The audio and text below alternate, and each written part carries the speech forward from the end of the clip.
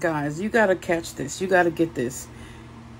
If you guys are in a relationship and in connection with somebody heavily, somebody you really spend time with and have built up a bond and connection with, and you've already been physical, and that person refuses to be physical with you, that is emotional and psychological abuse.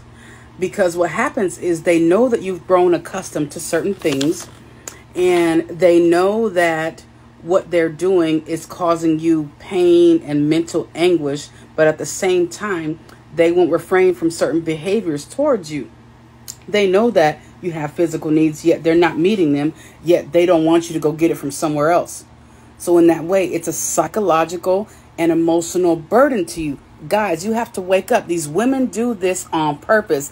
This power of the P movement, that shit is so fucking dead. Stop letting these women play you guys like this.